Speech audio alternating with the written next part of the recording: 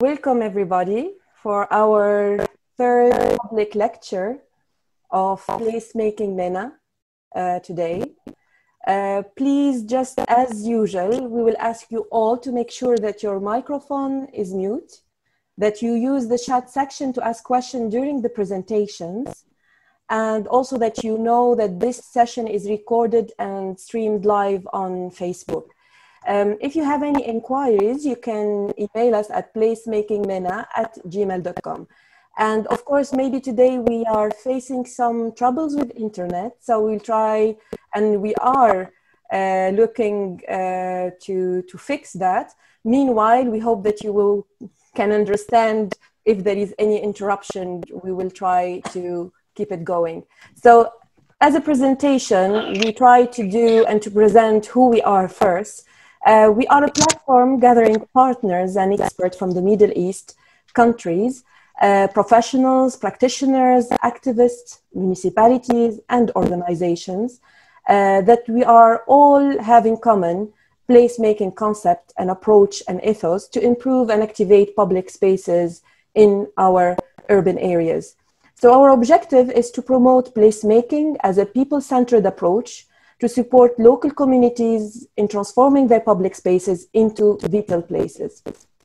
So we will work actively on making the built environment meaningful, healthier, and more human. We want to maximize facilitating creative patterns of use, paying particular attention to the physical, cultural, and social identities that define a place and support its evolution. And we want to promote free dynamic recreational public spaces for cultural activities with special focus on socially fragmented cities and underprivileged neighborhoods, making public spaces much more inclusive to elderly people, to children, and to vulnerable communities. We want to promote placemaking as possible strategy for placemaking through social inclusion and interaction. So, and most of all, we always emphasize on that, we want to enhance volunteerism and civic engagement spirit through involving youth. So today, our extension, it's covering all the MENA regions, from Algeria to Morocco, to Tunisia, to Iraq, to Lebanon, Oman, Saudi Arabia, Egypt, Jordan, Sudan, Syria, and Palestine, and Yemen. And these series of lectures are part of our first pilot project of incubating online within this context of the COVID, a project called Lelkol, and it's an online incubation project for placemaking. Yes. Some people are waiting. Okay, so I just admit them all. Okay, please, yeah, so you don't have to repeat again. Yes. To be admitted, okay. Yeah, and they can again follow online. So the workshop, it's about placemaking as methodology to engage the community in improving their public spaces. So we have today 5 projects actually. We have one which is called Mesahة الحي in Jordan, Amman by Sara Nawar. We have a Hub for Hope in Egypt by Bekaa Foundation, represented by Russia. And then we have Rehab Placemaking in Lebanon by Kawakba and represented by Billy Aboujud. And we have a project from Studio 26 Degree, 26 درجة, from Khartoum, Sudan by Tasneem Ghaffar. And we have a 5th one, which is actually an urban design studio in Lebanon, by Dr. Francesco. So these projects, we will give you much more details after that. And what we had as lecture at the beginning, we had a lecture on transforming cities and public spaces through placemaking. We had already social and cultural aspect of public space in the MENA region. We had Rehab Placemaking Lebanon, placemaking art in pieces in public spaces last Friday. And today we will have with us Reem Bouhamdan in a lecture about placemaking and rebuilding collective identity, think global, act local. And we will have also with us Karina Zouein, the story of Kawakba project that we are looking to hear more about it. And tomorrow, actually, because this week it's much more tense and we are finalizing our public lectures, it will be a presentation by Laila Zibar, Circularity, Refugeehood and Placemaking in Iraqi Kurdistan, the Syrian refugee camp case, And we will have a presentation by me. It will be very short, coexisting through placemaking. And we have as well, they join us this week, is Modalités de production des espaces publics et nouvelles pratiques de la citoyenneté en Tunisie. This is Sondes Zeir from Tunisia. And we will have public space in Greater Tunis to the test by sustainability and integration by Olfa bin Midian from Tunisia. So tomorrow it will be also a very, very long session. Today I'm happy to have Karina Zouein. Karina, she's an interior architect and holds a master's degree in landscape architecture. She provides courses in different universities in Lebanon, focusing on internal architecture, public spaces, and urban furniture design. As an activist of placemaking, Karina, she's involved in preparing and conducting different workshops in Lebanon and within the MENA region. She has recently worked on different conceptual landscape projects in a rural and urban context, adopting a participatory approach through involving local communities, municipalities, and NGOs. Karina has an extensive experience through her work in UAE, London, and Beirut, and through participating in several workshops and many exhibitions and conferences related to design, landmarks, environmental architecture, and placemaking in Lebanon and abroad. And we have as well Lelkol Hamdan. She is a Lebanese architect, graduated with a bachelor degree in architecture from Académie Libanaise des Beaux-Arts, and a master's degree in sustainable architecture and landscape design from Politecnico di Milano in Italy. Reen believes in holistic approach towards sustainable architecture for the people and public space design to regain human connection.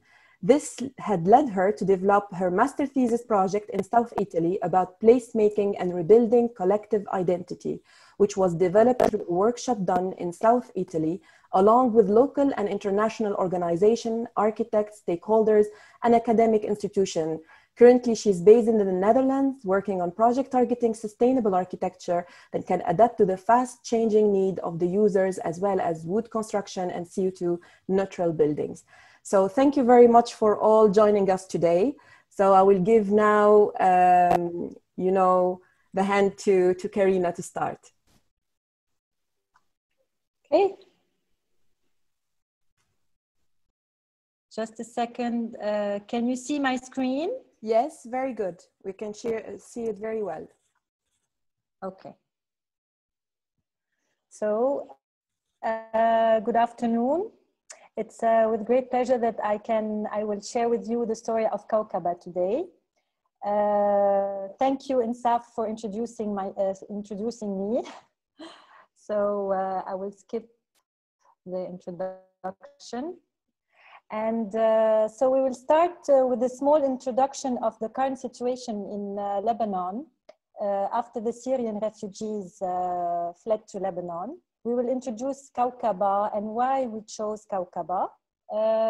And we will have a small introduction about public space and placemaking. Then we will introduce the project we worked on, and we will take you through all the steps we undertook, and finally show you the results.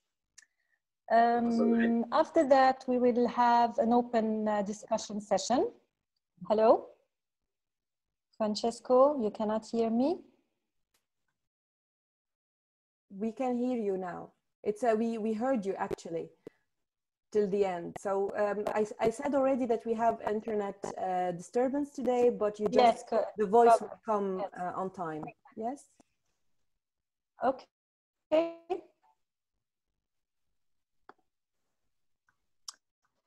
So just a quick introduction of placemaking. For placemaking, placemaking is a collaborated process by which we can improve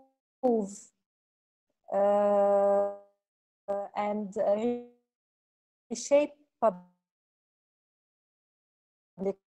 spaces by making it a better place where the people of the community can get closer and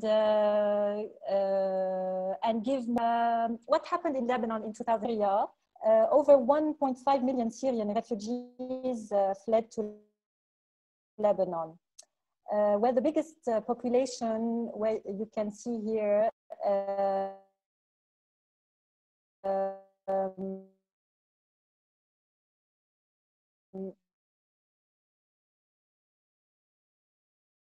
were settled in the Bekaa and in north of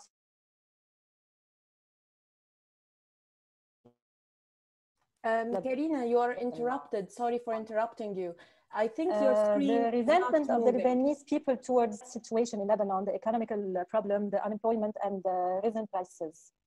The problem is particularly important in the is with the Syrian refugees and children. Can you see the slide? No, we are still stuck in placemaking, making pleasant places. We are still in slide 5. Okay.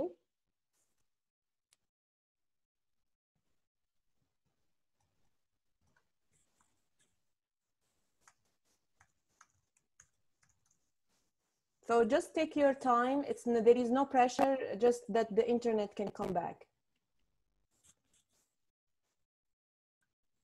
If you want to refresh, yes, here we go. So now we are on slide 6, Karina.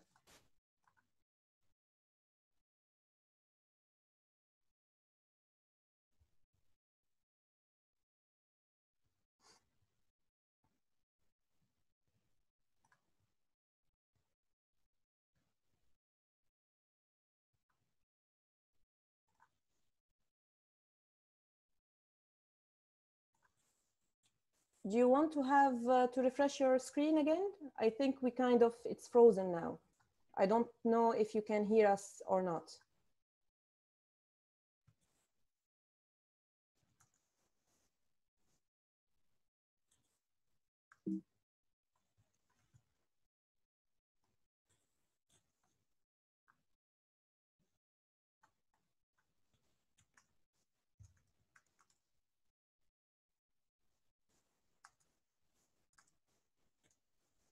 Hello.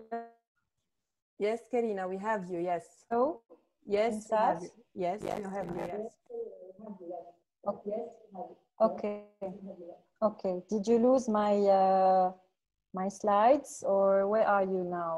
We have to share again. I think you have to share again your presentation, and we will tell you. I think the internet, it's a bit difficult today. Yeah. That's okay. That's okay.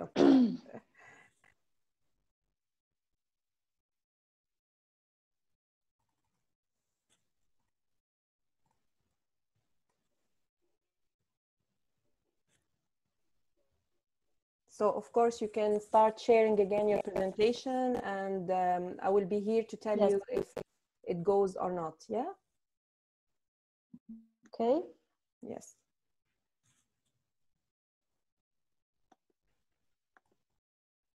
So it should work now.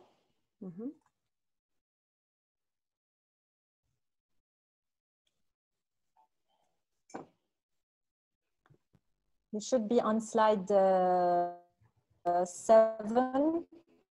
We are in with slide the title about the Syrian refugees in Lebanon. Yes. The Syrian refugees in Lebanon. Okay, perfect. Perfect.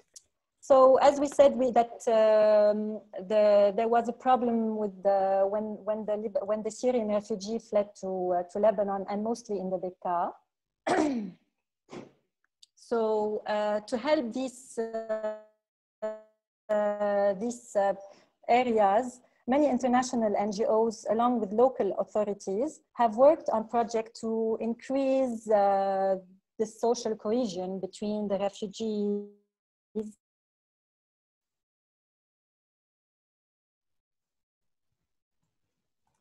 and the Lebanese.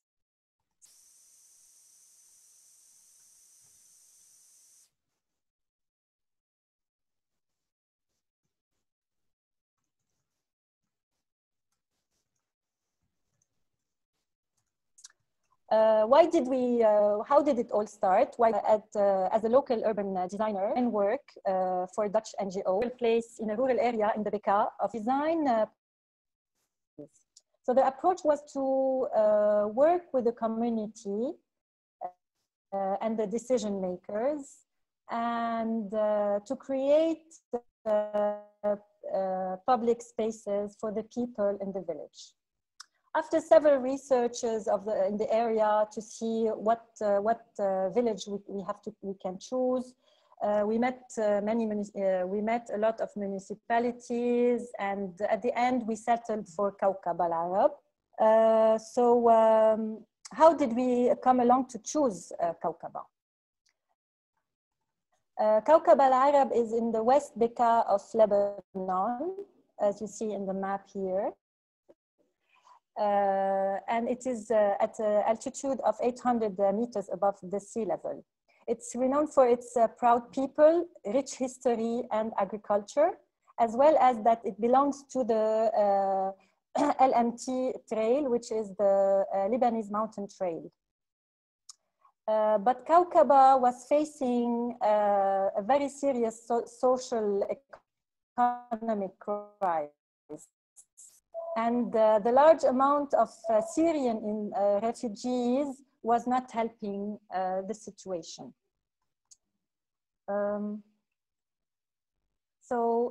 Let me first, let's go and see about the social aspect in Kawkaba. Approximately 1,000 Syrian refugees were living in this community. It's nearly the equivalent of the same number of people in Kawkaba. So it was like 50-50. The two communities didn't want to interact due to social cultural differences. So when we visited Kawkaba and we talked to the people, the Syrian refugees were mostly confined in their homes. The children were playing, but just very close to the houses, and they were avoiding, to interact with the villagers. Later, when the Syrian community was invited also to participate at the workshop, they showed up in a very small and shy tendency. The Lebanese insecure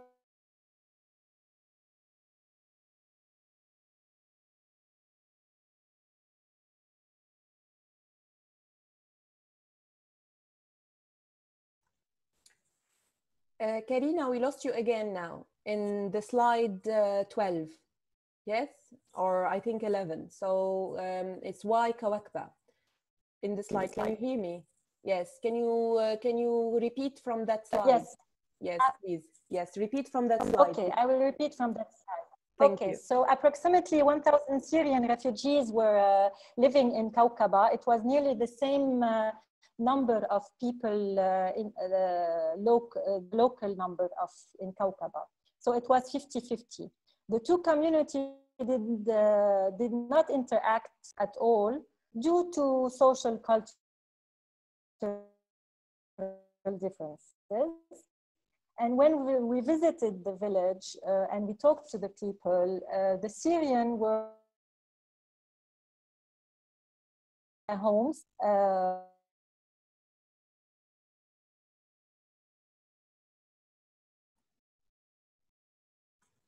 And to interact with at the workshop, a very small amount was there. The Lebanese and the Syrian community were feeling angry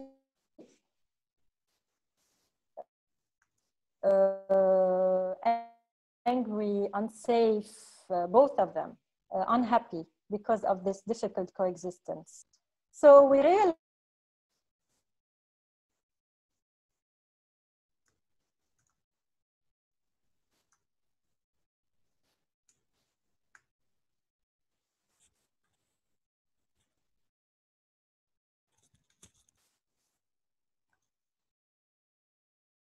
So we lost you again at the last time when you're saying that the coexistence was very difficult between the Syrian and the Lebanese.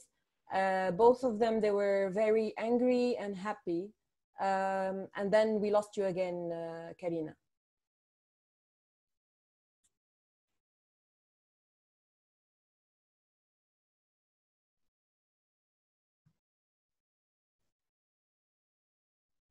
So let's see, maybe Karina, she has, yes, I think she lost her internet connection. We'll try to wait for her like for 2 minutes, and then we should have her again. Go.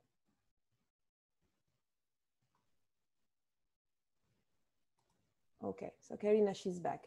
Yes, Karina, and you unmute your microphone. Here we go. No, yeah, take your time. It's automatically. Yeah.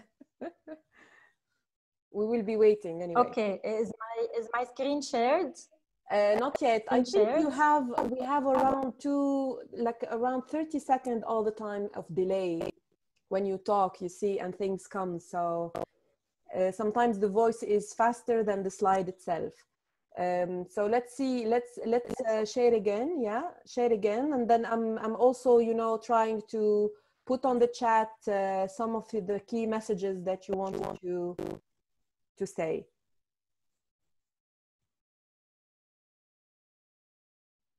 So we arrived at when you're talking about the coexistence between both the refugee and the host community. The two. Yes. Okay, and then I said yes, and about I'm talking now about Kawkaba, that is in the Lebanese mountain trail of Kawkaba. Yes. Can I continue now? Yes, please. Yes. Okay.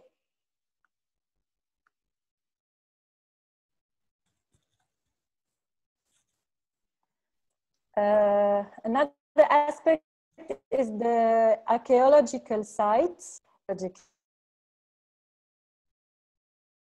Site by the rock on one of the village hill. They have it goes back to Neolithic time. It is famous for its renowned vineyards. Always offered us from his vineyard this time to give us boxes of grapes to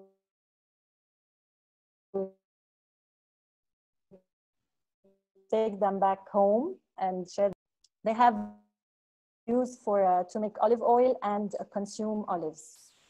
The trees are amazingly old, around 4,000 years old.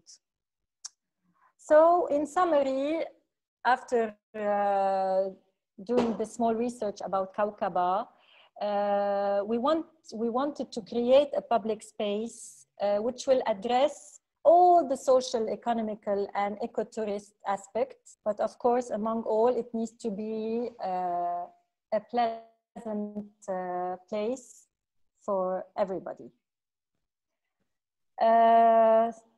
So creating a public space for all in Kawkaba, where the people of the two communities can get together, relax, and let the children play together, get to know each other, enjoy, will make the village much more pleasant for its inhabitants and more welcoming for the tourists, as we said, because Kawkaba receive a lot of tourists because it's in the Lebanese mountain trail. As per Jan Gehl, the famous humanist architect, he said about the public space that it is all about improving the quality of life for people living in a place, and by putting them at the heart of the planning. So we really wanted to apply the philosophy of Jan Gehl and put the inhabitants of Kawkaba in the center of our project, and let them be involved in every step of the process. So the final result, because the final result is for them. After all, we are creating these places for them. I'm on slide 20. Perfect. Are you following me? Yes, perfect. Okay. So just a quick introduction of public space. What is public space? It can be rural and it can be urban space. It's an open space for everybody and for everybody, and it's everywhere. They are used by everyone for different purposes and at any different time. They are where people meet with each other, talk, eat, and relax. It can be, a public space can be a highway, a sidewalk, a street, a garden, an empty place between buildings. So, and what does it do? What does the public space offer?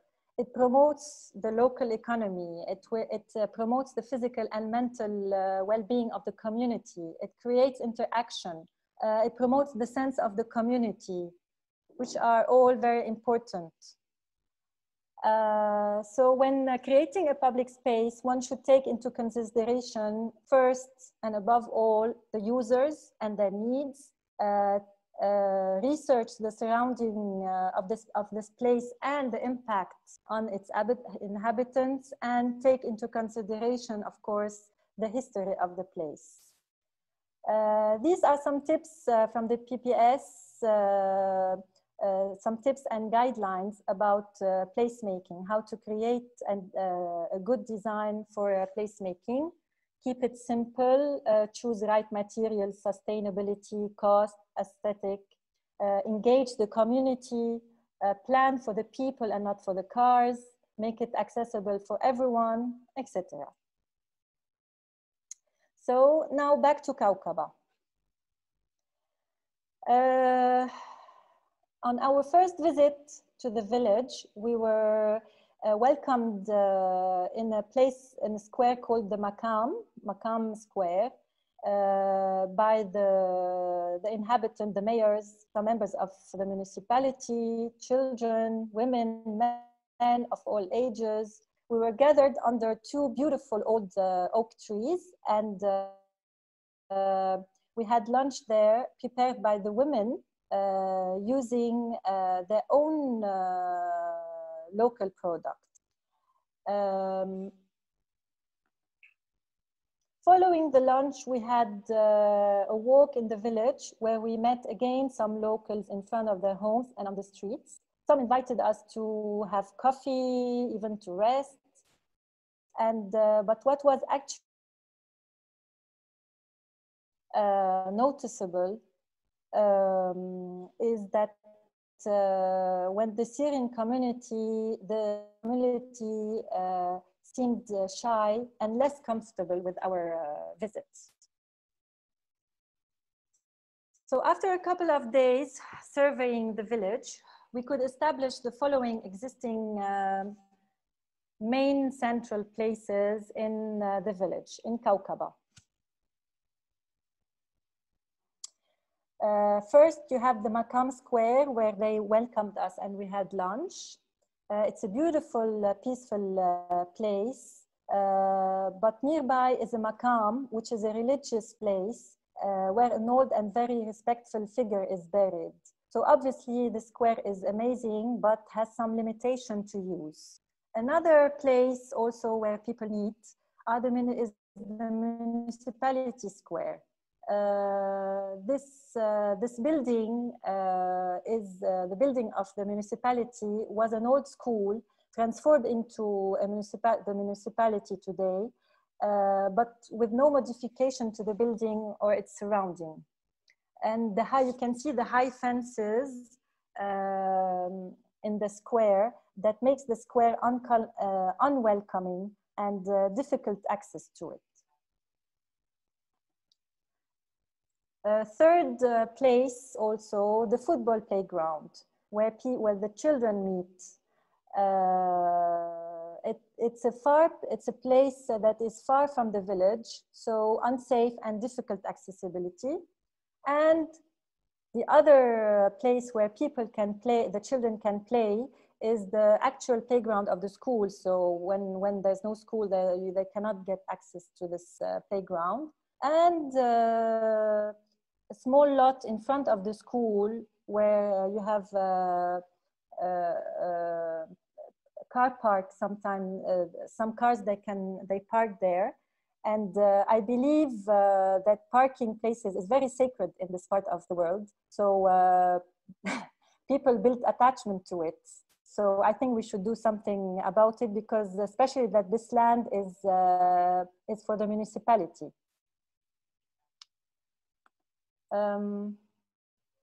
Finally, the school road.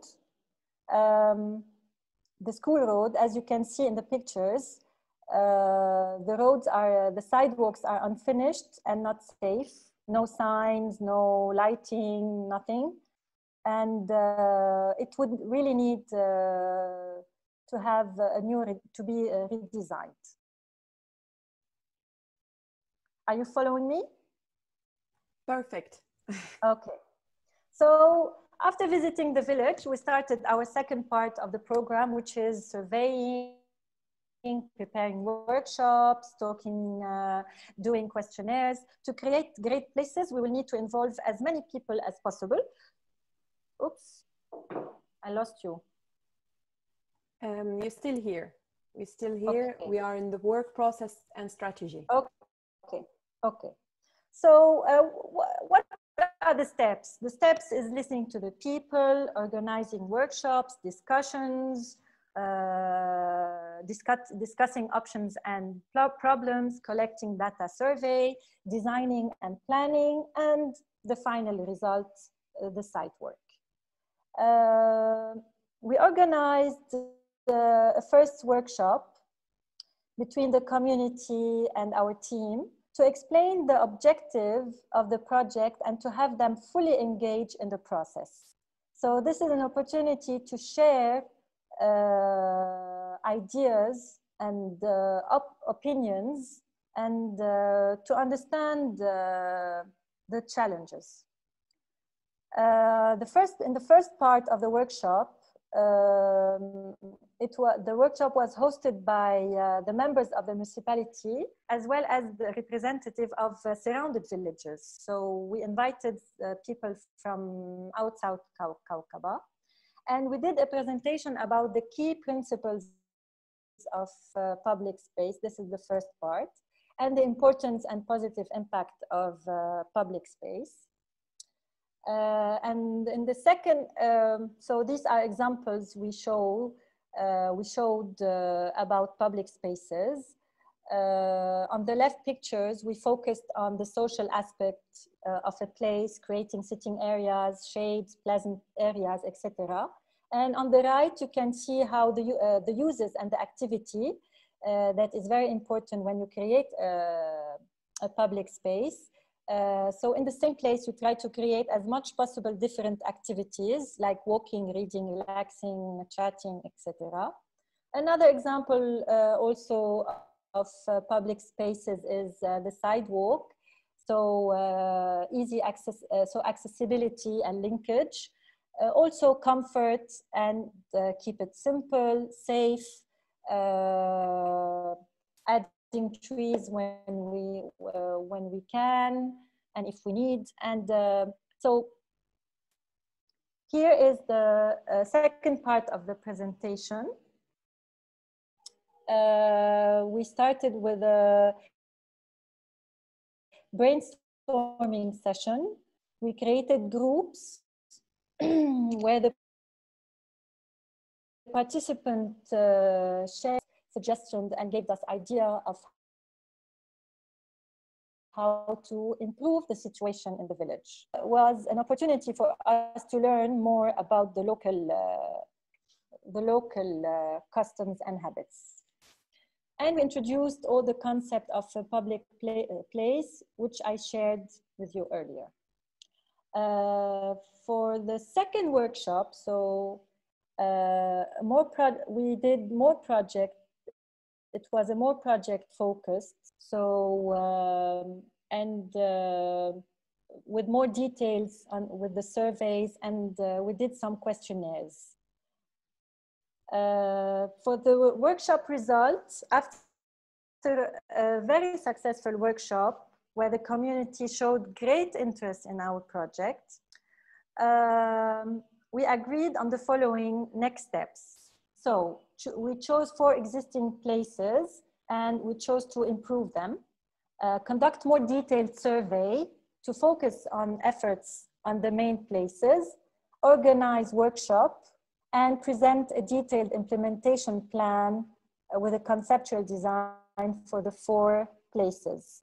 The 4 places we're talking about are the municipality square that really needs to be improved, the main square, the street around the school that is unsafe, and the playground that doesn't exist actually. So for the survey, people from the village attended and were invited to help us. And they were to gather more information for the design. The local community contributed very closely and they showed us really a lot of enthusiasm in our work. After all, we're doing this project for the village. So for the second workshop, people of Kawakba, locals and Syrians from different backgrounds and ages were invited to attend a presentation on the basic ideas of public spaces that can be inserted in the project for the village. In the second part, the participant filled some questionnaires so we can know more about their needs, and then it was followed by a discussion. So the way the questionnaire was conducted forced them into the process and made them realize that their input is valuable and can make really a difference. From this questionnaire, we realized that a very high level of seriousness and interest was implemented, and this community needed really our project. Here are some results of the questionnaire. More than 90% of the people that participate to the questionnaire wanted pleasant places, places to meet and to get together, because the only places where they could meet are in their homes or on the street, or very seldom in the Maqam Square. They wished also to improve the roads, the sidewalks, and to create a playground, a safe playground for the children, and implement more greenery and trees in these places. We showed them some examples of open squares for the municipality, also examples of sidewalks, safe sidewalks, where you can have greenery, trees for the shade, sign roads, lighting, etc. The neighborhood square, they have a beautiful neighborhood square. Once you go up the hill, they have a huge square, but that really needed some design. So we showed them that just simply by adding some benches can make all the difference. As for the playground, they should be safe places. So using fences, safe material and accessories is very important. We should not forget shaded areas also in these places for the parents. So Kawakba, the project. Workshops, talks, and after the workshops and the talks with the inhabitants, and after listening to their stories, this led us to draw a program that should respond to all their needs. So our mission was to create pleasant places, okay, meeting places for these two communities, so they can interact and get together and know each other. The mayor showed us a few spots where we could intervene, and that's where we finally decided on these 4 places. Okay, so now we have a clear program for designing these places. The first intervention was the municipality square. Okay, you can see here the aerial picture. This is the municipality square here, and you can see how the fences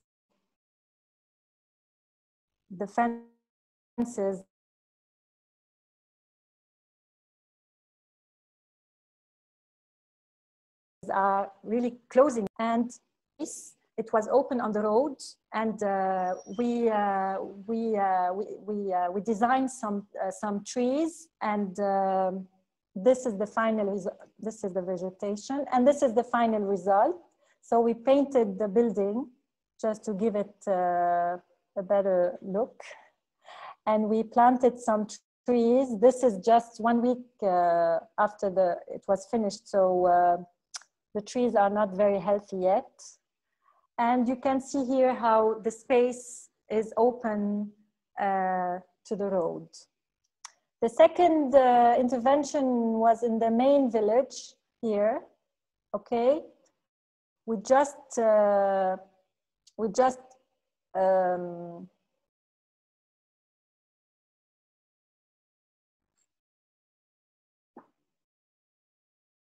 okay, so sorry, I had the problem with the slides.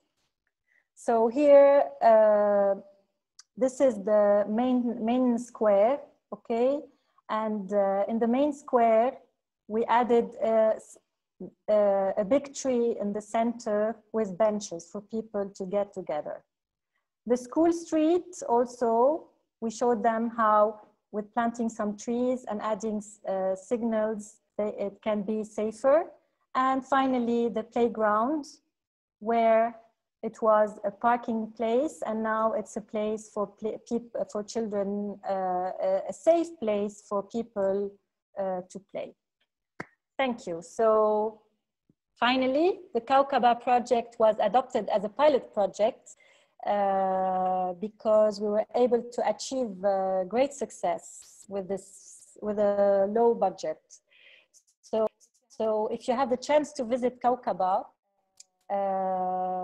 one day you will see the community, the two communities gathered in these places, which is really great. The Syrian are less shy, while respectful to the habits and culture of the local community, and the Lebanese community are more tolerant and open to the Syrian neighbors. So I can say with a lot of confidence that this was a successful project. At the end, I want to share with you the quote of one of the quotes of Jan Gehl. Culture and climate differ all over the world, but people are the same. They'll gather in public places if you give them a good place to do it. Thank you. Thank you, Karina. Thank you very much for this presentation and presenting also your community placemaking project and in a different context, because you are facing two things. You were facing the fact that you are in a rural area, first of all, and second, that you're dealing with coexistence and with trying to find a place where the host and refugee communities can both participate in creating and improving their surroundings and their public spaces. And I think you did wonderfully even without this poor internet connection. And we have, I'm sure, a lot of people who are really would love to have some questions. I would suggest probably maybe to, if you want, to combine all questions with for your presentation and Reem as well. And then we would be able to have a debate at the end of the session. So thank you very much. And now I will give the hand to Reem if she's ready. Yeah. Yes. Hi, Reem. So, hello. Hello. So you can, of course, Karina, if you can stop sharing the screen, and that we give the hand to Reem to share hers. Thank you very much. It's a lovely, lovely picture to end the slides with. Here we go. Yeah, I had a bit of a technical problem at the beginning, but now it's all good. So it's fine. It happens. You know, that's yeah. The fact to do it online, it can happen even in real time. So yeah, all our time. So no pressure at all, and you can start your presentation. You can see my screen? Yes, perfect, perfect. Okay.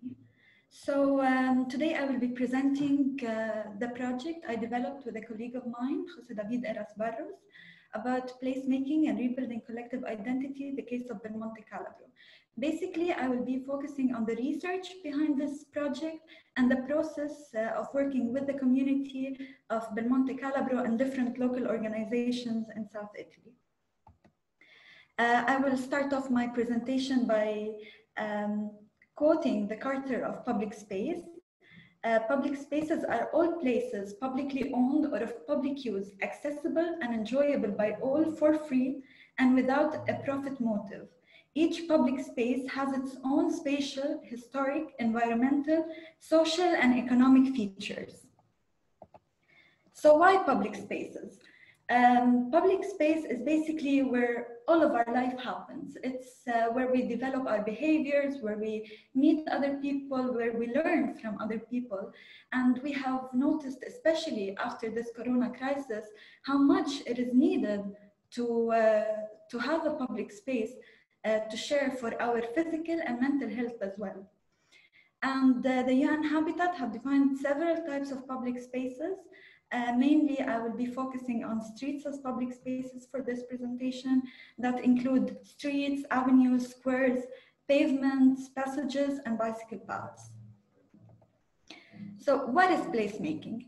Placemaking is a process and a philosophy that has developed during the 70s as a reaction to the policies that were made in the 60s in the United States, which detached the different functions.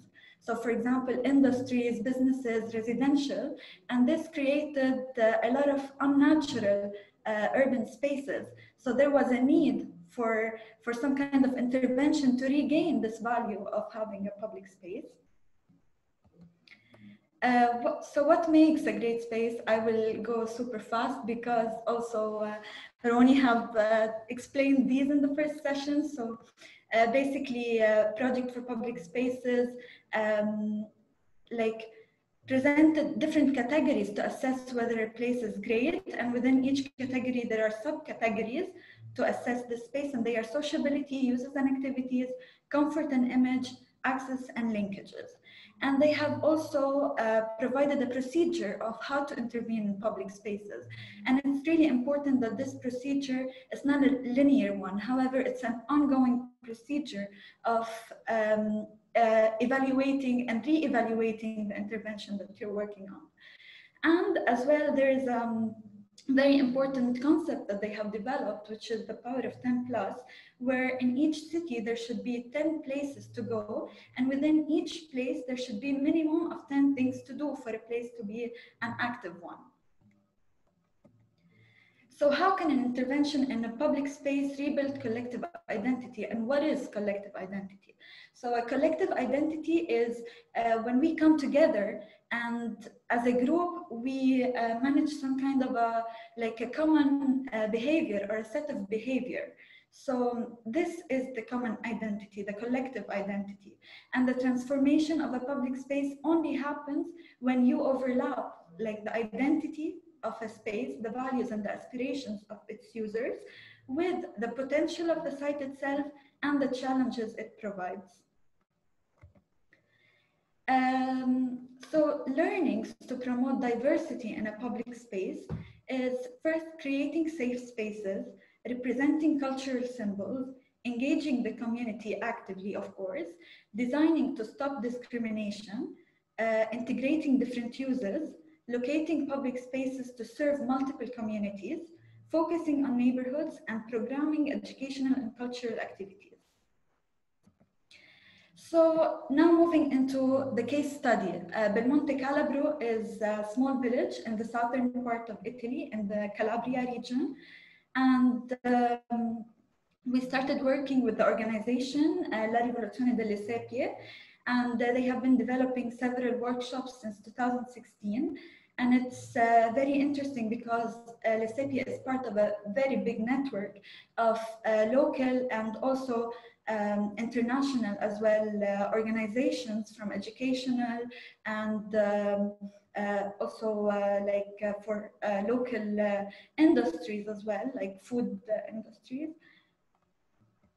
And during these workshops, of course, we had a lot of focus group discussions, talking to the people. It's a very multidisciplinary team. So we worked with sociologists, psychiatrists, architects, urban planners, artists, graphic designers. And there were a lot of interventions with temporary installations, working with lighter, quicker, and cheaper. And we were asking the people, like, what do you think about this place? What are the negative aspects? What are the positive aspects? What is the memory of Belmonte Calabro that comes to your mind? And what is the image if someone tell you, how do you see Belmonte Calabro? What is the image in your head of this place? I will share with you a small video. One second.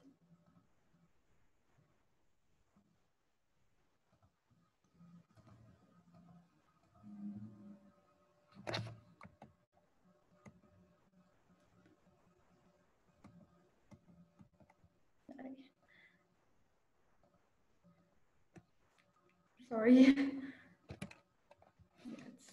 No problem, no problem. Take your time.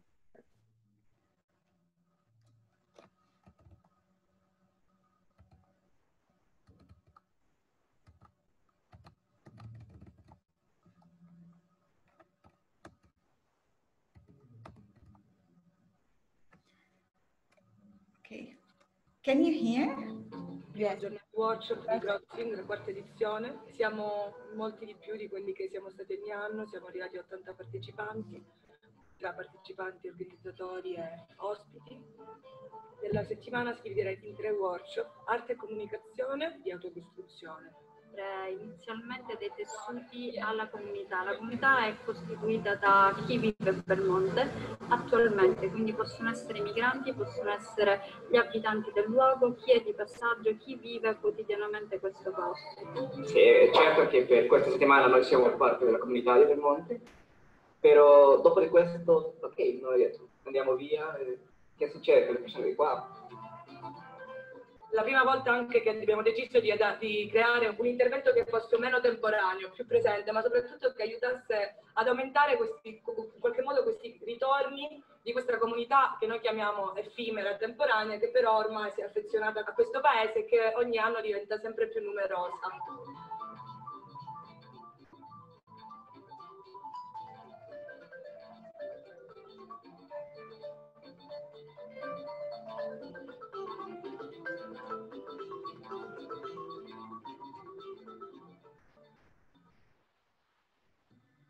Okay.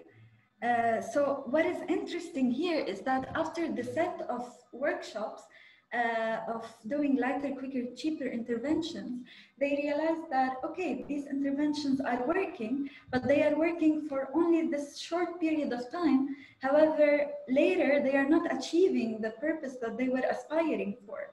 So there was like a need for a new strategy, how to intervene in this village.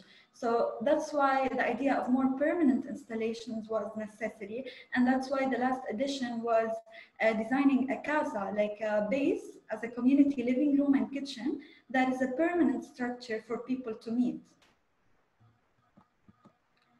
Then we go to the regional analysis in Belmonte Calabro, and it's really important to denote that Belmonte doesn't work alone, but it's part of a bigger network of villages within the region of Calabria that work together as well as an active node in Italy, because in all of these villages, different activities happen along the year. So for example, if something happened in Amantea, all the people from these different villages go to this event that is happening there. So it's part of a bigger network. Then to understand the situation in Belmonte Calabro, you have to take to see the big picture. What is happening in Italy in general? So in Italy, there's like a phenomena or like a situation that there's a huge difference between the northern part of Italy and the southern part. That's economically, the opportunities for work and the opportunities of basically everything. So there's a lot of internal migration from the southern part of Italy into the northern part, densifying these northern cities and leaving these like southern cities to deteriorate within time. And that's, we see a lot of like difference between urban and rural population, because people tend more to live in more urban environments. And that is why it is important for Italy, for Belmonte Calabro, because the demography is changing. And all the young people have left the village to seek opportunities in bigger cities, leaving old people behind, which is now the local community. A lot of immigrants have crossed the borders into several Italian cities on the coast, southern Italian cities. So then there is the second part of the community, which is the immigrant community. And there is as well the ephemeral community, which is us, who come 2 or 3 times per year for workshops, for different kind of activities that is happening. So it's kind of a complex community and different target groups within this community. We started with the destination analysis because it's really important to understand the context that you are working on, because what works in one place most probably will not work in another place. So we overlapped a lot of analysis, historical analysis, views analysis, solids and voids, what are the unused public spaces within Belmonte Calabro. We defined a main axe that we call the carpet of the public. And along this axe, there were a lot of active nodes existing and ones that were developed during the previous workshop editions. And Belmonte is like split into 3 parts. One part has a strong connection to the sea landscape, one part has a very dense urban fabric, and one part has a strong connection to the mountain landscape, which makes it as an object itself within the landscape as a whole. So after like overlapping all of these analyses, we thought that we need to intervene in 3 different locations, one that has a strong connection to the sea, one in the urban dense landscape, and one in the location that is connected to the mountain landscape, and thus completing the activities that already existed within the main axe. And these interventions are Porta Terra, which is connected to the mountain, timeless and dense urban fabric, and Porta Amare, which is the one connected to the sea landscape. Starting with the first place, I will go briefly. Of course, it's not the main purpose of the project. Place 1, Porta Amare, and of course, we studied the historical elements present on site, the movement and accesses within this site, the statue of elements. So what are the things that are intrusive on the historical elements present? And of course, the biodiversity and the sustainability strategies to intervene in this location. And what we wanted to achieve here is an experience to interact with the different levels, with the existing topography, with the landscape, and we didn't want to force a certain function. However, the users can represent the function that they want. Like one day, the main viewpoint can be for yoga or for a theater or for a public market, So it's not a strict function that is happening there. And then it connects to an open exhibition area that showcases the different art pieces that we create throughout the different workshops, along with the community itself. And actually the old ladies of Belmonte play a huge role in making these art pieces, connecting as well to semi-open exhibition area, and then to the community garden on the lower part. And here are some visualizations of how we stress on the historical part, and something that is really not intrusive, but as well saying a lot, because Belmonte itself is so strong in terms of landscape. So we wanted something that doesn't take away from the landscape, but give. Like, we want to see, we want to focus on what is already there. So here is the extension of the viewpoint and the interior semi-open exhibition, as well as the community garden, where we focus mainly on local productions, especially the Pomodoro Calabrese. It's very famous Calabria region for the tomatoes they produce. The second intervention is Porta Terra, and in this intervention, it's the one connected to the mountain landscape. It's a very disconnected location, because even when you are in this piazza, when you sit, you actually turn your back towards the view. So people are really not aware of the view. And it actually works on two different levels. So there are a lot of limitations. The first strategy was breaking this limit. And the idea was, in Italy, it's very interesting, the concept of balconies, because they are part of public space. So the idea was to extend the dynamic of the street into the public space and create like this kind of balcony. So when you are in this piazza, you are in this belvedere, you are already like interacting with the people on their own balconies. So it creates this kind of interactive dynamic with the street and the buildings around it. The third intervention, which is timeless, and it's a completely different context, because it's in the very dense urban fabric within the Monte Calabro. And what we did there is that we analyzed historical elements present on site, and that part is basically an abandoned building that is really deteriorated, and there are some historical elements present there, and a lot of wild vegetation. And we found value in that. So we didn't want to intrude over these elements, but we want to work with them. So this intervention was inspired by Escher, the Dutch artist, and by Eduardo Trisoldi. And it works like we created different platforms that work on different levels to go around these historical walls and around the vegetation. And it opens up when there are walls, windows within the historical walls, it opens up to the view. And there are, of course, like new platforms to admire the view as well.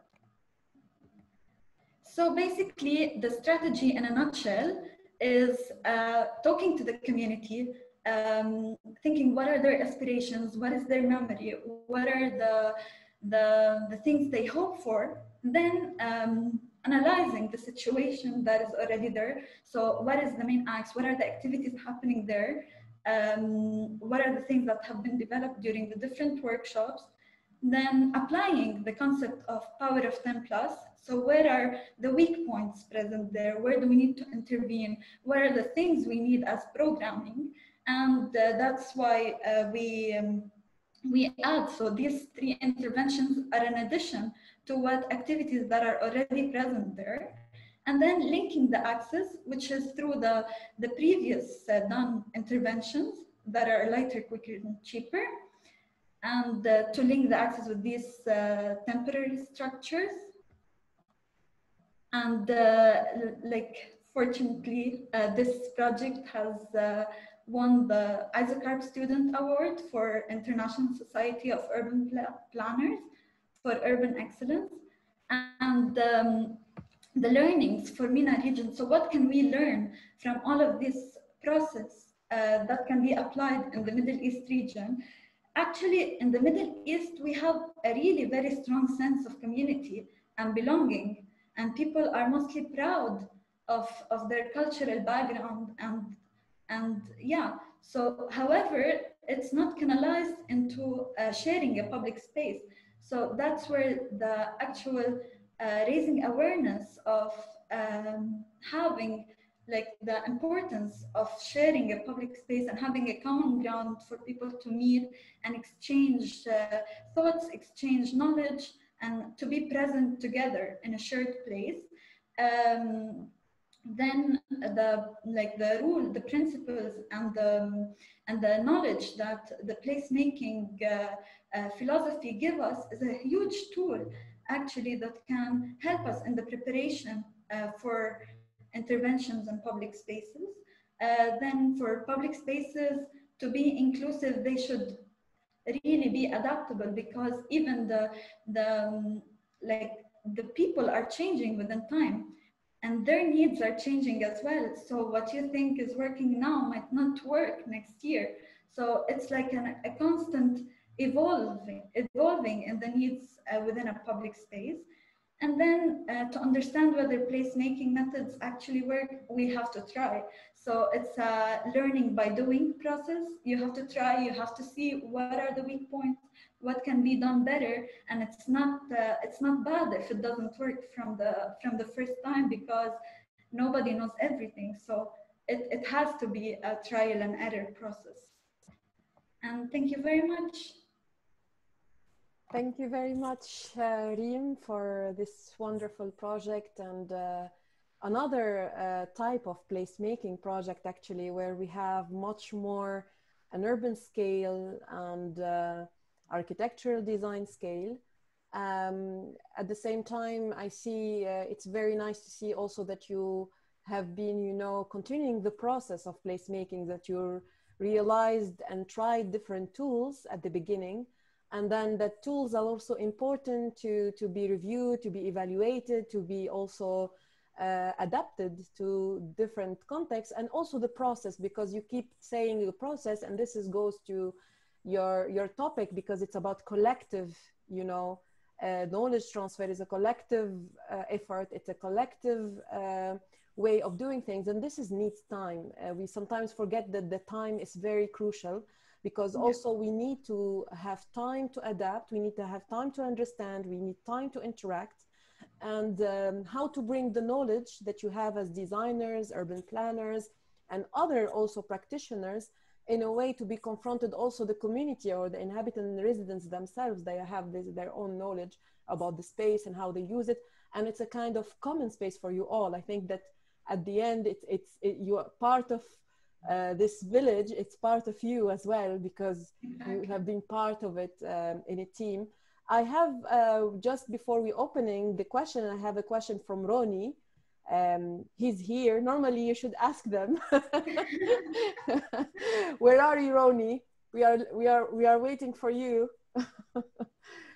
So he's here, but he's kind of, I would say it. So he said, I don't know if you're speaking Italian, Reem, but how much interactive tools can help us to communicate with the local community without talking the local language? This is for you. Actually, the local language really is a limitation, because of course intervening, and especially this type of work, you really need to communicate with the community, you really need to talk to the people. So knowing the language is a big deal actually. So I mean, when it's an international context, it would work eventually, because you will be getting involved somehow. However, of course, knowing the language will be a different kind of interaction, I would say, because it's more personal, it's more direct. You don't need someone intermediary between you and the people. So yeah, I think it's really important to know the language, but it doesn't mean that you cannot do it if you don't. I would say, I mean, I had to learn Italian because in Italy it's a bit hard if you don't know the language, but yeah, I gained the language. So. I would say also it's very attractive when you don't know the language, because sometimes when in the outreach strategies for the community, which how I define your first phase, is that sometimes, you know, being an external agent leads to break up the ice much better, because people will get the effort to translate for you.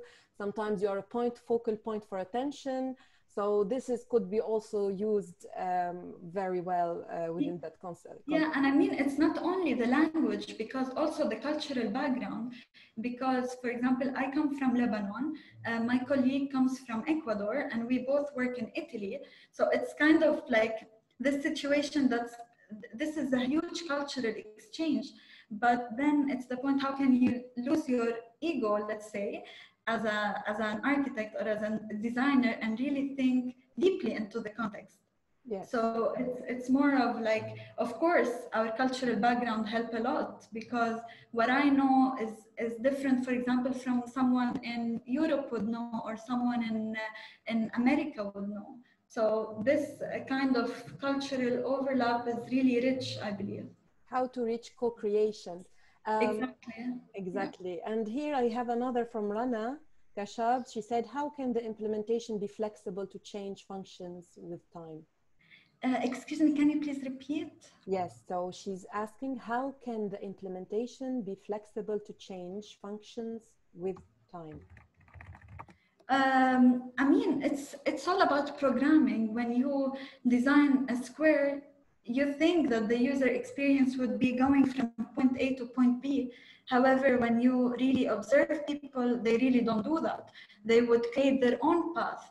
So the point is that we're not talking about physical things, we're talking more about programming. Of course, right now, also with physical structure and architecture, it's totally adaptable right now. But also interventions with public space programming should play a huge role, that it's flexible, the space. There are not much of limitations. So it can be, as I mentioned, for example, in the first intervention, it can be for a yoga, it can be for a theater, it can be for a public market. So I believe it's a matter of programming and having no physical limitations, let's say, and the design can enhance like the possibility of having these different functions happening. To be polyvalent, but also allow some kind of freedom and restrictions, because exactly. about dynamics, yeah, it goes to forms. Of course, there is a lot of details, because it's not only a projected ideas, it's also based on the participation, the outcomes of it, the observation, the use of tools in the right way, because it's a kind of also science. They are measurable. You can really see exactly the people interaction, you see the scope of it, you adapt it, etc. And of course, when we design at the same moment, and here why also designers are important in such things, because we all the time think that placemaking is only about people. It's we support, we enter, we kind of also be a mediator, but at the same time we offering, using our knowledge, the freedom and the way of how these things could happen. And this is basically how from space to place magic can take place. We have a question now for Karina. I think Karina, you're with us. Where's Karina? Yes, she's here. So we have a question. Let me find it. Yes. So it's from Rumi again. How can participation improve interaction between different groups and enhance social inclusion? I will add mine. I'm asking if the Syrians at the end of the project were much more enthusiastic than at the beginning. So these are two questions. And of course, we have a lot of comments like lovely intervention, thank you very much. This is all coming in a private messaging for me. So yes, so as I said at the end of the presentation, when we went back and visited the place, we realized that the creation of these public spaces really helped these people to get together. For example, the playground, in the playground, the children found a place where to play, but also as it was only one place, this playground, so the people of the two communities, the children of the two communities, had to get together at any point. They had to get together and play together. So this is how the children got together. And as for the square, this really lovely square at the end of the village, also because most of the locals lived there, but also some Syrians also lived in the unfinished houses next to them. So they passes through this square, and you could see them. They were not shy anymore. We added some benches, and they were sitting on these benches, and so you could feel that it was a bit shy when we saw them. You know, between the grown-ups, it's a little bit more difficult than with children. But no, you could see this interaction again between them. Thank you very much, Karina. We don't have any other questions. I think our audience is shy more, and they might also send more questions, let's say in a private. Here we have other messages, let me see. Okay, so here it comes. So we have a question from Jose David Heras Barros. He said, hello, thank you very much, both intervention, very interesting.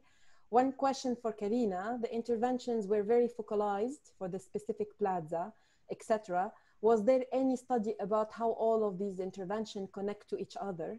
And also, as equally important, how all these helps to connect the village with the other villages or other regions? And we have Zahra from Lebanon. She said, my question goes to Karina as well. How did you choose the municipality square specifically? Okay, I will start with the second one. Why did we choose the municipality square? I mean, the municipality is a very important place in the village. So the intervention there was very important, and the fact that we visited it many times, we realized that with these big fences and this iron door that you had to open, that was very heavy. Every time you have to go to this municipality, you had to open it. And actually, by removing these walls and this fence, I mean, people and adding these benches also, not only in front of the municipality square, but also on the road, on the side road. You could see that this really helped the people to enjoy the place more. Mm-hmm. And for the other question, the first question. Yes, it's the first question. Yes, how was the study about? Yeah, how these places on intervention, if they have a kind of broader scaled perspective, like if they are connected with each other's, and also if these villages, it will have an impact on other villages surrounding. Okay, so if you remember on one of the slides, on the first workshop with the community, we did brainstorming, and we brought the maps, and actually the village is focused, the people are living very close to each other in one place in the village, and all the other lands are agriculture lands. So from the entrance of the village, you pass through this parking lot in front of the school, which is the playground, which we improved it into a playground. Then you go through the sidewalk, then you pass through the municipality. It's just one road. It's an artery. To the main. So it's a line, it's one line that links this road, links these places. Yes, yeah, yes. Yes, so we see it's the same kind of very strategic acts within the village. So it has this part of it. Thank you very much, Karina. Thank you very much, Shireen. I will share just my screen at the end, just to remind you that tomorrow we will have 4 lectures. We will have 3 of them in English and 1 in French, and we will be providing translation. So we'll explain how things will work. So first of all, we will have circularity, refugeehood, and placemaking in Iraqi Kurdistan, the Syrian refugee camp case by Layla Zibar. And we will have, after that, a presentation about coexisting through placemaking by myself. Then we have by Sundas Zair from Tunisia, modalités de production des espaces publics et nouvelles pratiques de la citoyenneté en Tunisie. And we will have public spaces in Greater Tunis to the test by sustainability and integration. And of course, just to remind everyone that we will be updating the link for tomorrow for the lectures because of the English translation that people can follow up. As well, I wanted just to tell you that we have to our guests, that we will have our Lelkol private incubation starting at 3 p.m. GMT, so 5 o'clock Lebanon time, and Netherlands time is at 4 o'clock. And through that, we will see also the results of their first sensorial, experience with their sites, and looking forward for after the session and tomorrow. Thank you very much. Thank you. Thank you. Bye-bye.